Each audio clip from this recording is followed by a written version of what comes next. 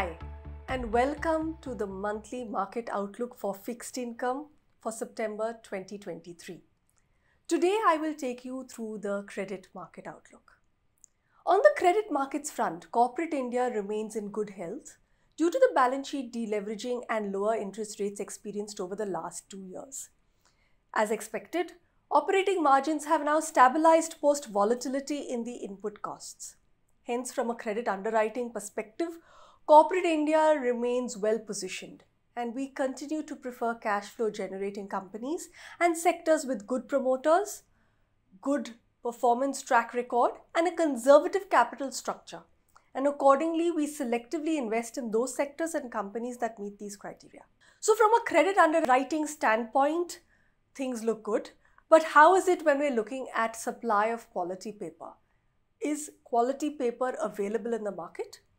And we have seen that as credit growth picks up and liquidity is expected to tighten in the run-up to the festive season, we expect credit spreads will also start inching up, offering risk-adjusted opportunities to invest in, similar to the brief spell when liquidity was tight earlier this year. Supply of good quality investment-grade paper has finally increased in the bond markets, considering that the arbitrage with the banking rates has now been nullified. Additionally, with dollar markets remaining tight, many large corporates who used to borrow abroad are now using dollar markets remaining tight, many large corporates who used to borrow abroad using dollar financing are now finding domestic financing relatively cheaper.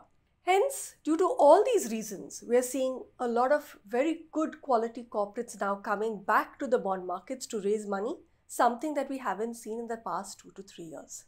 So from a credit underwriting perspective, things look good. From supply of quality good paper, we're getting a lot of it. How are then credit spreads placed right now?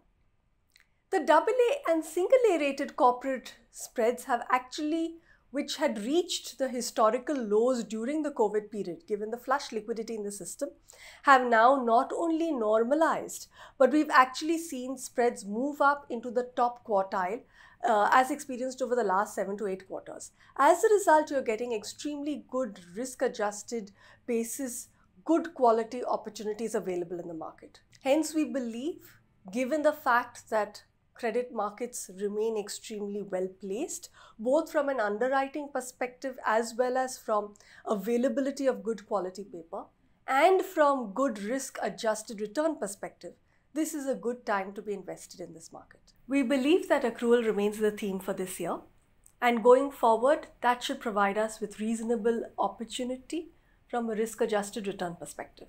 Thank you very much.